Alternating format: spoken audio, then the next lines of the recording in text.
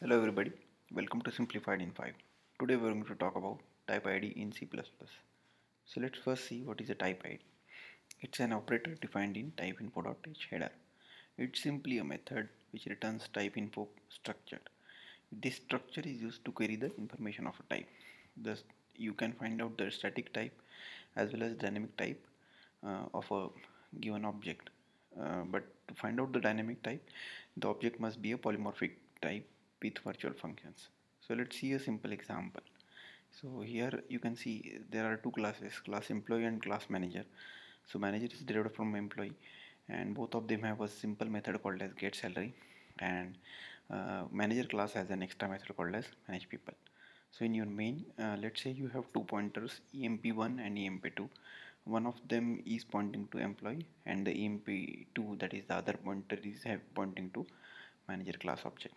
So when you use type id to compare the types, to find out whether emp1 or emp2 is actually pointing to manager, and depending on that, let's say you want to call the manage people method on it.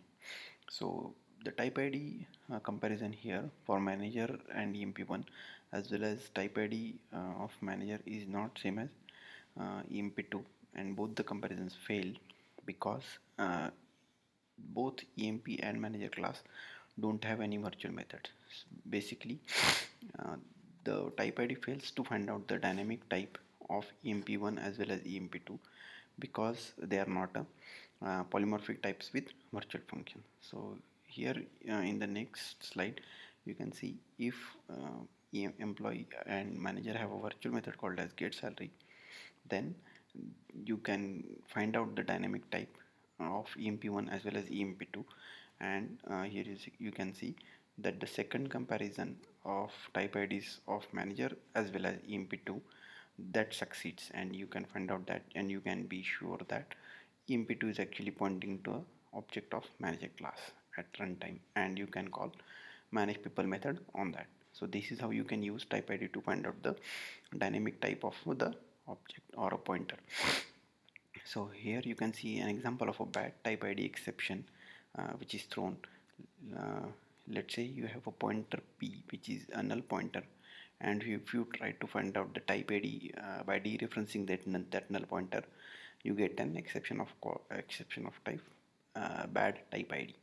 So this is again a simple example. Now let's see 5 key things that you should be knowing about type id.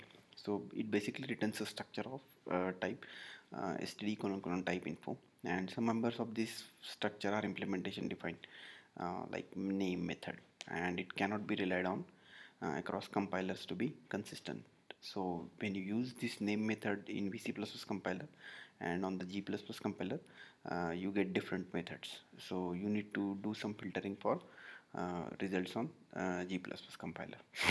So when you apply this type id to an expression of polymorphic type, evaluation of the type id expression evolves runtime overhead because it actually goes through the virtual table lookup. So when the type id expression is resolved at compile time, that happens basically for non-polymorphic times, and that's a constant time operation.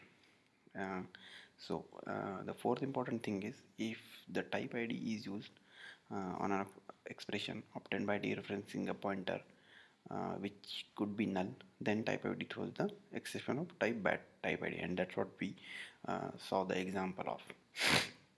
And in the end, you should be knowing that overuse of type id should be avoided because it results in a lot of branch code, and hence it should be avoided.